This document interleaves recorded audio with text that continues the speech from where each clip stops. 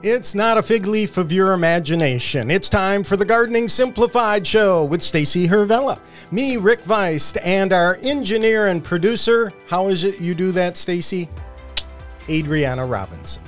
All right, I wore my Mr. Rogers sweater today because we're going to talk about neighborly front landscapes, a topic I like to talk about. I love talking about neighbors, although I have to confess, my back landscape is more neighborly than my front landscape. And we're going to get into that and why and what you can do. Now, I posted a humorous social media picture where a couple of neighbors were having a feud over a fence. It was good-natured. It wasn't the Hatfields and the McCoys.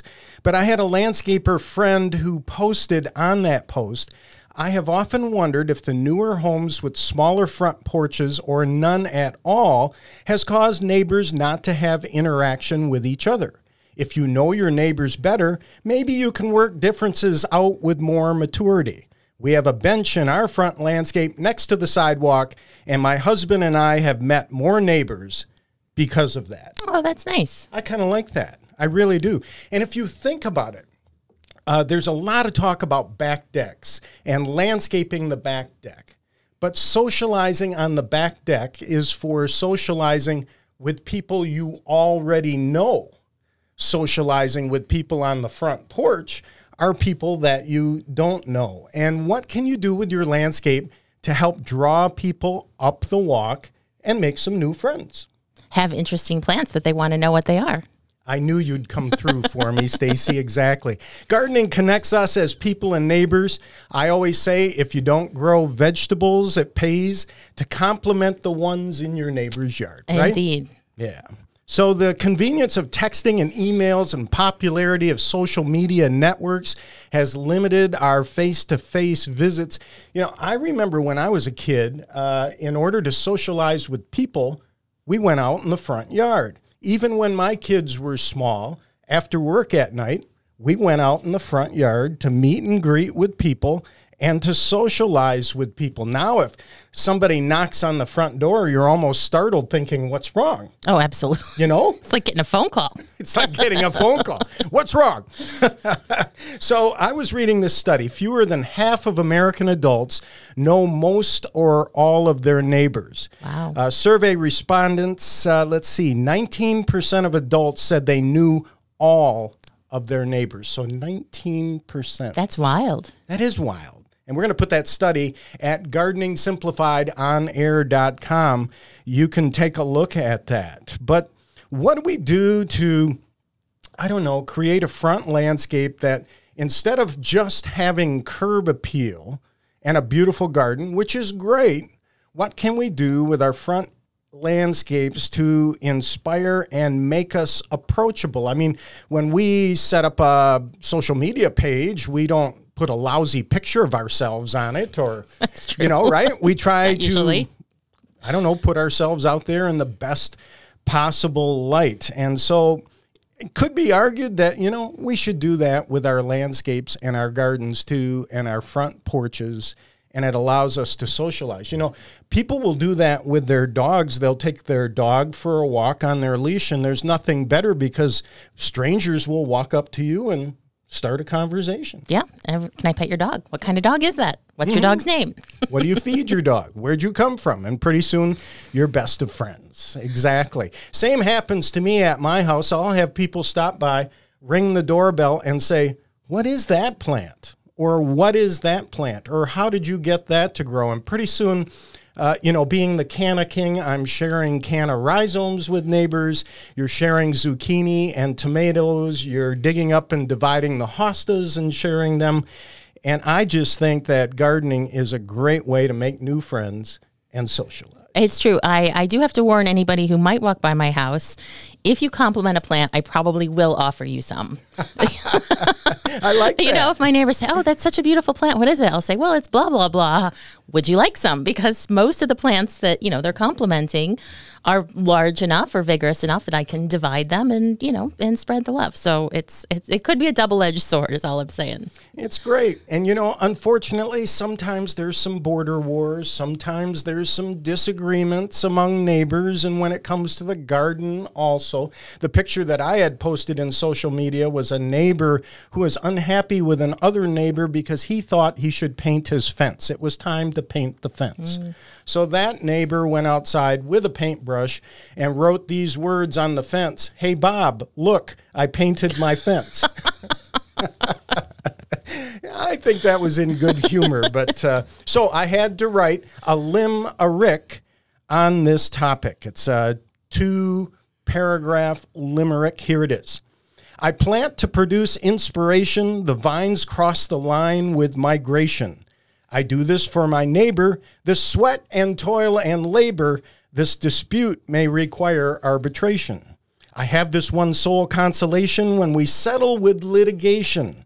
My settlement from the court order, when my trumpet vine crossed the border, is I'll buy more plants with the compensation. So there you go. I like it. That's a very timely one because I killed a tree in my yard deliberately. It was just a Norway maple, and we wanted to have it for birds. And my neighbor was asking what we were going to do with it. And I said I wanted to plant a trumpet vine on it because she and I both garden and do a lot for the hummingbirds. And you should have seen the look that came on her face when I said trumpet vine. She said, "Ooh, those are pretty aggressive, aren't they?" And I said, "Yes." And I'm like, well, guess I'm not planting a trumpet vine. I want to stay good friends with my neighbors. I like that. Well, maybe plant some vegetables. There's talk, of course, planting vegetables in the front yard, or at least some vegetables because of the social connection it causes. And I was reading, community gardeners consume fruits and vegetables 5.7 times per day, compared with home gardeners 4.6 times per day and non-gardeners 3.9 times a day. So it pays to grow vegetables and know neighbors who grow vegetables. So whatever your home style, cottage, colonial, ranch, art deco, bungalow, there's a great article in Fine Gardening, finegardening.com. We're going to post that link at our website where they talk about making the landscape inviting. And one of the things they recommend doing is planting plants that don't require a lot of maintenance or deadheading, or maybe put on a good show all season long. You know, Stacy, I was thinking about panicled hydrangeas versus plants, let's say like creeping phlox, which is in bloom only 1 week out of the year. Or last week we talked about mock orange. So if you can find plants that don't require a lot of deadheading and look beautiful throughout the most of the season, those are probably good options for that front landscape. Yeah, anything I think that is eye-catching and memorable. I met a new neighbor, not directly on my block, a few weeks ago, and my direct neighbors were trying to explain to them where I lived. And they said, "Oh, she's the one with the elephant ear on her front porch." And he just said, "Oh, yeah, now I know who you are." Yeah, and I'm the one with the cannas in the front yard. Exactly. Well, you know, I have a trick. The tricky thing about my front yard is it's half shade and half sun. Okay. So the left half is real shady, and then the right half is sunny, and it's hard to find symmetry. My house is very symmetrical, but you know, I'm working on it. Neighbors, I'm working on the front yard. We'll get there. Well, when people get together, you know, they talk about weather, or we talked about, you know, pets. The same applies to your landscape. And odds are they're going to ask what those plants are or how they can get those plants. But if you put structures in the front landscape also, they should complement, not compete with the architecture of your house, like a brick mailbox post and paths if you have a colonial home, or a white picket fence if you have a cozy cottage or a Cape Cod home. But and of course, with a cottage type look, Stacy, I know you like this look. It can just boast a profusion of plants. Yeah, a little bit of fence like that, even if it's not actually serving the purpose of fencing anything in, just to bring some structure to your yard, it's effective with almost any style of home. It really, really, I think, looks really nice. So plant up that front landscape. Think about that front porch with potted containers and hanging baskets to make your home welcoming. Think about some lemon trees in large pots, or a bird bath and some pretty flowers, so that you make some new friends and know your neighbors. And think about the path also on the way to the door and plants that border that path. In future shows, we'll talk about borders. I'm thinking like lavender would be a great plant to border a walk. Yeah, I think a lot about, we don't have plants right now that border our front walk, but we think a lot about it. Why? Because we have to put a lot of snow there.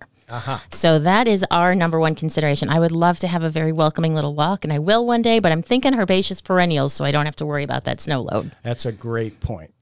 All right, so let's be neighborly. Like I say, I broke out my Mr. Rogers sweater today. This thing is, I think, 40 years old. People pick on me about it, but I love this sweater. Mr. Rogers Neighborhood. I enjoy wearing it, and that's why I broke the sweater out today. All right, coming up next, plants on trial. Don't miss it. More neighborly plants. You know it. All right, good. That's coming up next here on the Gardening Simplified Show. Greetings, gardeners, and welcome back to the Gardening Simplified Show. It's the time of the show where we put a plant on trial, which is to say we're going to tell you about one of the 320 plus proven winners color choice shrubs, and you get to decide if it's going to earn a spot in your garden. And it is indeed a neighborly plant, but just at the tail end of our discussion on being neighborly and having conversation points in your yard, I did want to add this kind of relatively new phenomenon of signage about if you are like a monarch way station. People are putting up signs that say, please pardon the lawn, we're feeding the bees. They have certified wildlife habitats, and all these signs are intended to really focus a discussion, especially if you're gardening maybe out of the mainstream. Maybe your yard looks a little bit more wild and people are wondering like, hey, what the heck is going on over there? Did they just give up, or is this for purpose? And I think those are really great ways to bring people into the fold and help them learn about what you're doing and why, and understand that, maybe the old ways of the perfectly green manicured lawn, edges you can set your watch to, all of that, maybe there's a happy medium there. I think it's a great point, and it would start a conversation. Yeah, exactly. Yeah, it's beautiful. Certainly lots of opportunities to find more information about monarch way stations and certified wildlife habitats online if you are so interested. But without further ado, let's get to today's plant on trial, which is a plant that my neighbors and I are equally enjoying, as you described in your limerick. But hopefully I think they're happy about it. And it is Sweet Summer Love Clematis. Yes, love it. Have you grown this one? Love it. I have it. Yeah. It's growing. I call it, please don't take offense, but I call it my chain link fence plant because it grows great on a chain link fence. It does grow great on a chain link fence. Now, mine actually grows through a shadow box fence. So my neighbor's fence is a shadow box style, which is a wood fence where the slats are kind of staggered. So there's space in between. And this is a vine, and so it's a clematis. It has small flowers. It's blooming now. Basically, starts in mid to late summer, and it is similar. The easiest way to think about it is that it is a sweet autumn clematis that's colorful. But now I hope I'm not losing anyone, because a lot of people out there are going to hear sweet autumn clematis and think, whoa, turn the channel now. Don't talk to me about that, very vigorous, possibly obnoxious, but very easy to grow clematis. Yeah. Now, this one is not nearly as aggressive as that one. It doesn't seed. It is some different species, but we use that analogy of it being a colorful sweet autumn clematis because of the bloom time. Yep. So most people think of clematis as blooming sort of more spring or early summer. This is a late summer bloomer like sweet autumn. It is fragrant like sweet autumn. It has the most delicious cherry. I describe it as a cherry vanilla scent. I don't know what you think. Yeah, I'd agree. It has like a vanilla-y, like cherry, like artificial cherry kind of smell, but in a good way.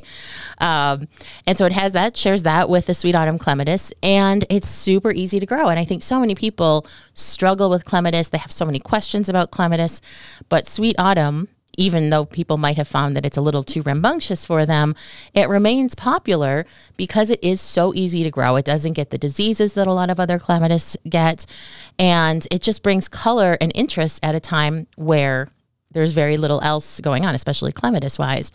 So, it's a small flowered variety, and the flowers start out this beautiful kind of cranberry reddish color, and then as they age, they turn violet. And a lot of times what happens when you have these plants that sort of morph their color as they age, you get a multicolored look where you have all of those colors, all those different phases of bloom age at one time. And that really gives it such another dimension of interest and so much more beauty. So my Sweet Summer Love Clematis is planted up against this fence that my neighbor put up, and I had originally planted it to grow through an elderberry that I have planted there. Okay. And I wanted it to, and I use this a lot. I think clematis are really useful. I think we talked about it a bit last time we talked about clematis or on our vine show, that clematis can be really useful for kind of growing through something and adding another level of interest. So that's how I originally intended my Sweet Summer Love Clematis to grow. But my Sweet Summer Love Clematis had different intentions, and it said, no, I want to grow over here into the neighbor's yard, which it still does what I wanted it to do, but a lot of it is over on the neighbor's yard. And so I'm on the edge of my seat. Does your neighbor like it? They love it. They do. And to be a good neighbor, I have often said, hey, does this bother you? And not just about the Sweet Summer Love, because I have a lot of plants, and I say, do you want me to prune this? Please feel free to cut this off yourself if it's bothering you, that kind of thing. But they do love it because they don't have to do anything. I do all the pruning, I do all the fertilizing, watering, and it's right by their dining table, their little outdoor dining table. And so they get all the beautiful flowers with none of the work.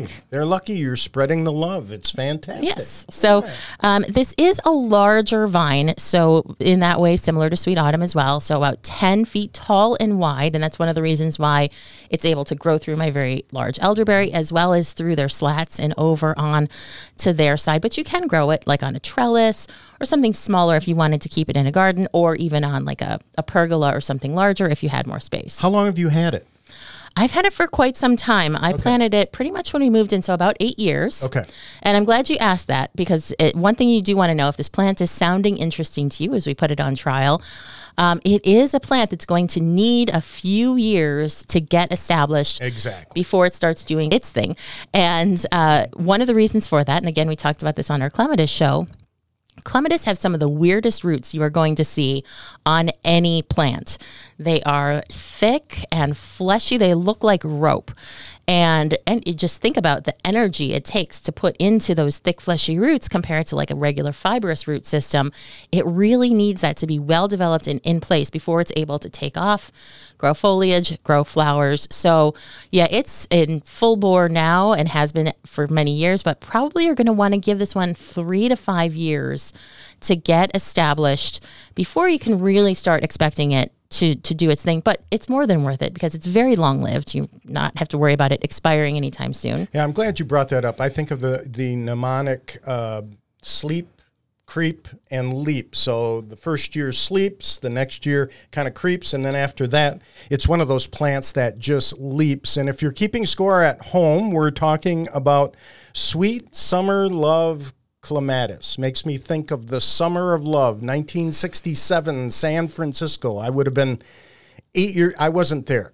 I would have been 8 years old at that time. And think about the song from Scott McKenzie. If you're going to San Francisco, be sure to wear some flowers in your hair. Remember that song? I don't remember it, but I know of it. Know of it. Okay. So anyhow, there's just a little bit of music trivia for you, but a greatly named plant because I just love this plant. Right. And it is at its peak in summer. Now, this one does come to us from Stefan Marzinski, who is a Polish breeder of clematis. And again, on our clematis show, we talked about how there is so much breeding of clematis happening in Poland. And so this is one of his. He named it. So it came to us with that name, Sweet Summer Love. And we just kept it because it's such a descriptive name for it. And he is the one who really wanted to create this summer interest clematis with color, with the understanding that, hey, most of these late blooming clematis, they're not good garden companions. They're too pushy. Again, they're too rambunctious. So this one is not. It is more restrained. You don't have to worry about it overgrowing your entire yard, and you don't have to worry about it setting seed. And that's a big thing that happens for people who grow regular Sweet Autumn. But like regular sweet autumn clematis and all clematis, this is a plant that's going to want full sun for its vines and shade for its roots. So in my case, the shade for its roots comes from a combination of mulch and growing under my elderberry plant. Okay. But, you can also do that just through mulch or by planting some other perennials to kind of cover up those feet, which not only looks better, but also really, really helps the plant quite a bit. This plant is also foolproof to prune, which I know is one of the... So I was going to say, don't be afraid to prune. No. Get the pruners out and let's have some fun. Right. And you will think, when you're looking at a well-established one in spring, like, how can I possibly prune this thing back so hard? Is it going to grow back? And I can assure you, every year it does. So I cut mine back to about 18 to 24 inches above the ground. And the reason that it can regrow to that 10-foot proportion once it's established, even after being cut back that far, is because it has that root system to fuel all of that growth. And all of those buds that are in the plant that are on it, that's where all that growth is going to come from. So that engine just fuels all the growth, even from those few buds. And so within a matter of weeks in spring, when it starts to grow, it starts to climb. And clematis, you may remember, they need a structure to climb on, but they don't need you to help them along because they have the unique ability for their little petiole or stem that connects the leaf to the stem that actually twines around things. So it can twine around itself. It can twine around other plants, thin supports like little trellises. Very cool to watch. Yeah, it's really wild. So a very easy to grow plant. I encourage you to visit gardeningsimplifiedonair.com to see this, to see photos of it, because it really is a very unique plant and one that I hope you will find room for in your garden. We're going to take a little bit of a break. When we come back, we're opening up that gardening mailbag and answering your questions. So please stay tuned.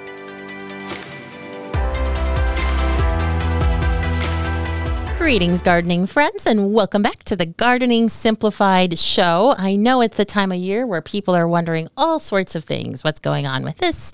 Why isn't my hydrangea blooming? Which is a question always on everybody's mind. What's going to happen in the next month or two? So I know it's question time, and if you have a question for us, you can reach us at help, H-E-L-P, at gardeningsimplifiedonair.com.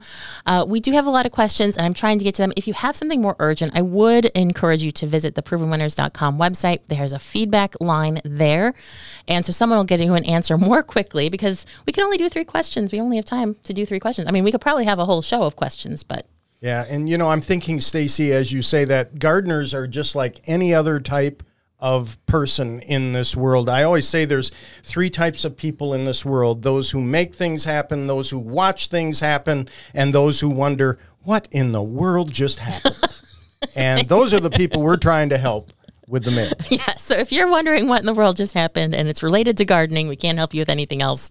Help at gardeningsimplifiedonair.com or just visit gardeningsimplifiedonair.com. And with that, what is in the mailbag this week, Rick? All right, Ginny wrote to us and says, I have a mature trumpet honeysuckle that has powdery mildew all over the plant. There's also a lot of dead branches in the middle. Should I cut it back close to the ground now? Temps will be in the low mid-80s next week in Plainfield, Indiana. Plainfield, Indiana. If you suggest treating it, what should I use? Okay, so all great questions, Ginny. And powdery mildew is definitely, if you have powdery mildew, it is in full swing right now. Yes. Summer is its high time. But the fact is that powdery mildew actually starts in spring. And a lot of people don't realize this because the signs of it don't actually make itself known until well into summer. So it didn't just suddenly appear. It's just finally proliferated to the point where you're actually seeing it appear on your plant. Can you say humidity? Yes. Right? Exactly. Humidity. Forgive me, I'm only humid.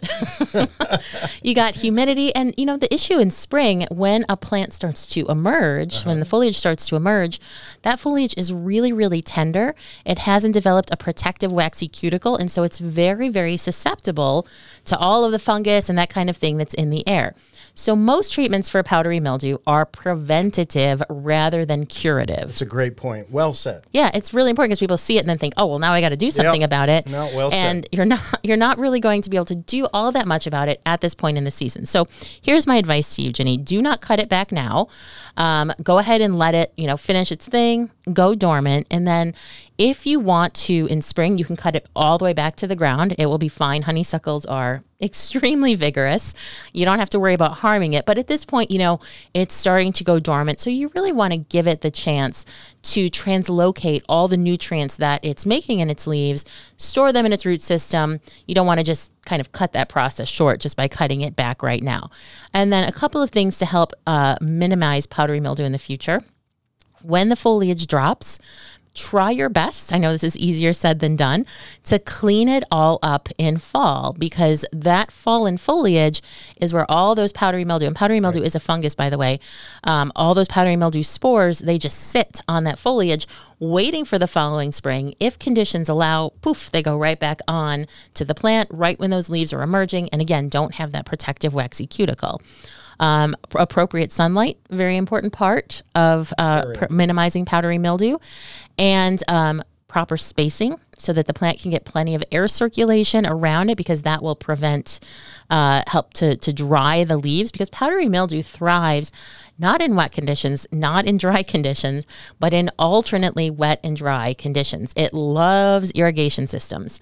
You would think that powdery mildew itself may have invented irrigation, you know, where it comes on at the same time every day, has all day to dry, and then blammo, next day, it's watering again. Those are perfect conditions for powdery mildew to develop. Wow, Ginny, you got a poof and a blammo all in one answer. But you know what? I could not have said that better, Stacy. You nailed it.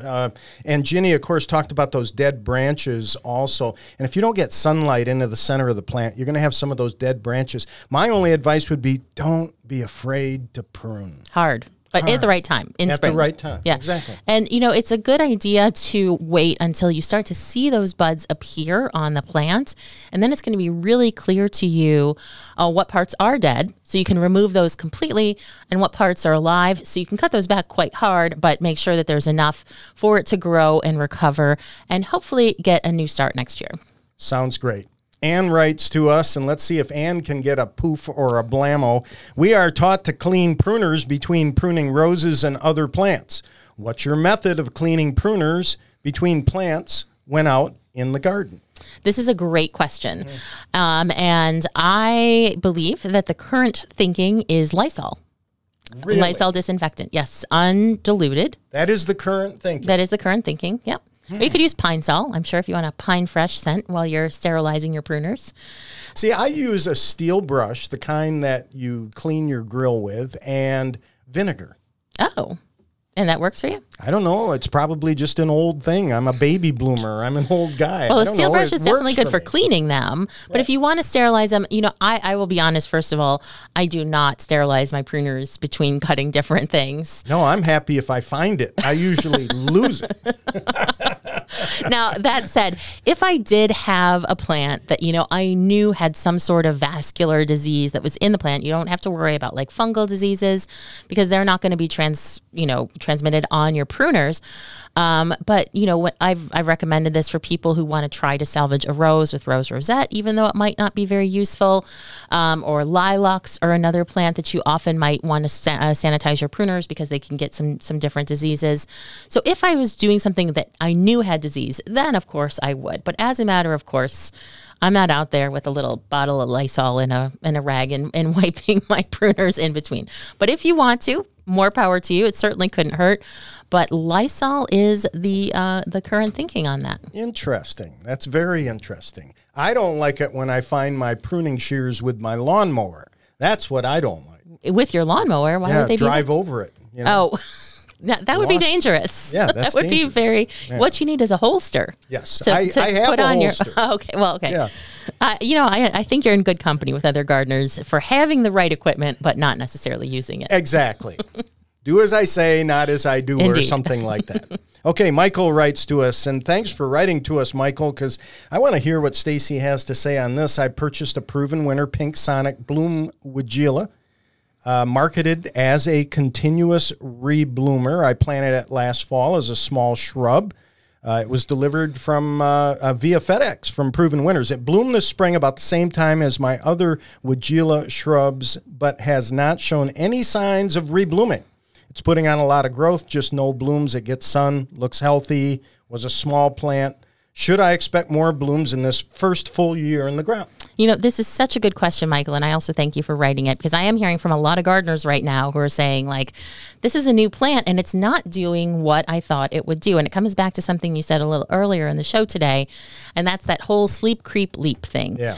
You know, a plant in its first year in the ground is going to sleep. It's not going to put on a lot of growth. You're not going to see a lot happening. Most of the action is underground with the roots. Second year, it's going to creep. It's got a little bit more energy. You're going to see some growth, but certainly not full performance. And then its third full season in the ground, that's when it's going to leap. That's when it's going to start moving towards those fabulous pictures you see on the tags and on the website and all of that performance. And I would say your Sonic Bloom Weigela is no different. You really have to think about this. So it's great that it bloomed in spring. I'm really happy about that. But you have to kind of think of it as an energy budget question. And when a plant is newly planted, it's going to put most of its energy into roots. A plant can only grow on top as much as its root system can support. So until it has a good root system in place, you're not going to see all that much going on. And the rebloom, or the new wood flowers, are a pretty big expenditure of energy. And so, you know, as it builds up its ability to even have energy to do that, you're not going to see that until that happens. So it's no surprise that it's not happening now. It's not a cause for concern.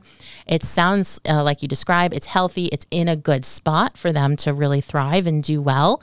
It just needs a little bit more time. And the key with all reblooming shrubs is you need to put on as much new growth as possible after it does its spring bloom. So yours is doing that. That's great. But in the future, you want to make sure that after it has that spring bloom, you don't just say, forget it. Mm-hmm. You want to make sure if the weather conditions are rough, you're watering it. You might consider fertilizing it with like a granular rose fertilizer. Encouraging that vigorous new growth. The faster you can get that out, the faster it will put on those buds to rebloom for you. Plants are a lot like people. If you go to a party or an event, you just don't jump right into the fray. I mean, you kind of stand off to the side a little while, maybe have a cucumber cilantro martini, and then you warm up a little bit, and then the party gets started. Right, exactly. Yeah, very similar, but there's over a 3-year span. Stacy's was better, but yeah, there you not go. A 3 hours span. Anyway, if you have questions for us, again, help at gardeningsimplifiedonair.com. We've got to take a little bit of a break now, but when we come back, it's branching news, so please stay tuned. Coming to you from Studio A here at Proven Winners Color Choice Shrubs, it's time for branching news. And branching news today, it's Stacy's birthday. Happy birthday to you. Happy birthday to you. Happy birthday, dear Stacy. Happy birthday to you. And as a special surprise here on the Gardening Simplified show, Stacy's mom, Susan. Great to have you on the show. Thank you. It's very exciting. Oh, you got to tell me, Susan. Now, tell me. Okay. When did you know that Stacy was going to be a horticultural genius? When did you realize that moment? It was humble beginnings. So we would go to the grocery store, and she was probably 4, something like that. And she would get on the floor and get the beans that had fallen out of the dried beans. Yeah. Display or whatever. And I told her, if you put those home and take those home and put them in dirt, they'll grow. And she was all about that. And every week she would do that. Yeah, I was really surprised that it was even a possibility. I mean, I actually remember the moment very clearly, coming up to her with it in my hand, and she was like, "Oh, that's a bean. If you plant it, it will turn into a bean plant." And I was like, "What is this sorcery?" And yeah, I remember it very clearly, and that was like the first thing that I really planted. Wow. You know, my dad was a big-time vegetable gardener, and he, one year when we were little kids, gave us each a plot. Myself and my sister, we grew a few vegetables, planted a few beans, and one morning I got up and all my plants were laying on their side, uprooted. I immediately knew it was my sister who had done that. Her curiosity had gotten the best of her. And so I told Dad, and the next day I got a little letter from my sister that said, "Dear Rick, I hate you, love Jane." And still have that letter. So we all have to start somewhere as gardeners. That's right. All right. Well, do you want to do branching news with us here while we celebrate Stacy's birthday? No, you're so good at it, though why should Well, thank you very much. Thank you very much. I appreciate that. Okay. Take me to your weeder. A fast-growing invasive vine called mile-a-minute weed has been discovered in Maine for what experts believe is the first time. So this is a barbed weed with triangular leaves, and I guess this thing grows, let's see, the growth rate up to 6 inches a day or 25 feet in 6 to 8 weeks. Wow. Weed my lips. This plant is a problem. Have you ever heard of this one, Stacy? I have certainly heard of it. And the thing about it is, and we'll put the article, of course, on our show notes at gardeningsimplifiedonair.com, is it's such an interesting looking weed that I think most people would see it come up in their yard and go, oh, this is kind of cool. I'm going to let this grow. It has really distinctive triangular leaves. If you see this, so look up a picture of it so you know to be on the lookout for it. Its common name, one of the common names besides myelin weed, is tear thumb. Because it has horrible, spines on it. So if you try to rip it out, it will tear your thumb. And I guess it produces a fruiting spike, so birds spread it, and it's reached 20% of its potential U.S. range. So, like I say, take me to your weeder. This one, keep your eye open for it. Mile a minute weed. Also on the website, we're going to share a survey where 61% of respondents have actively sought out foods with fewer preservatives or processed ingredients within the last year. They're reading ingredient labels more closely, buying more natural foods, and prioritizing locally grown foods, like planting a garden. But here you go. What matters most when buying food, according to this survey? And we'll post it at our website, gardeningsimplifiedonair.com. But what matters most? Number 1, how good it tastes. Number 2, how healthy it is. Number 3, how natural it is. Number 4, how much does it cost? And number 5, how long will it take to spoil? Kind of makes sense, doesn't it? I'm surprised how it looks doesn't play into that, though, because...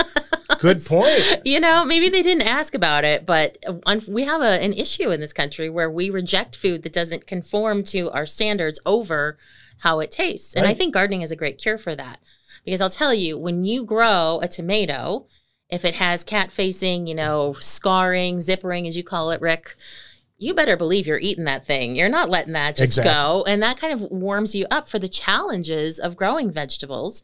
And you're more likely to then accept less than, quote unquote, perfect vegetables at the market. That's a great point. It's all about marketing. All about marketing. Susan, do you have a favorite vegetable you like to eat? We're going to put you on the spot because whenever we interview someone on the Gardening Simplified show, I'm first going to ask you if you have a favorite vegetable. I do. What is it? Block your ears. Asparagus. Oh, asparagus. I love that. Okay, and the other question we always ask, think about this, a favorite plant. It's a very unfair question to ask people because, like, you've probably watched and listened to Stacy on the show. She always says, oh, that's my favorite. No, that's my favorite. What's your favorite? It's, first of all, Stacy did not get any of her knowledge of gardening from me, but she helped me choose some coleus that goes on either side of my garage door that matches my front door, and neighbors stop all the time asking about it. Fantastic. And Proven Winners, of course, has so many great varieties of coleus. And what I love about coleus, when I first came into the industry many moons ago, it was considered just a shade plant, and now we can grow it in the sun or shade. You grow it in containers? Yes, and it's almost full shade, full sun. Yeah. Full sun. Yeah. They're fantastic. Beautiful. Fantastic. We'll share a picture. All right. Goats as firefighters. You heard it here first, H-E-R-D. But again, if I have to spell it, it's not a good pun. There's nothing that goats won't eat. And in California, they're using goats to eat vegetation to try to deal with wildfires. Of course, we've all seen the news this past week of the tragedy in Hawaii and in California. They're trying to reduce wildfire risk by utilizing goats, eating all kinds of dried vegetation. And of course, they can, I don't know, there was this company that said their goats cleared nearly 400,000 acres of land a year. It's amazing what they can eat and how much they can eat. And to get people familiar with using goats to clear vegetation and weeds instead of using chemicals, they get people of the community together and they have what they call a bleat and greet. Really? A bleach I and love greet. this. Isn't that great? I would show up It for is. that every day.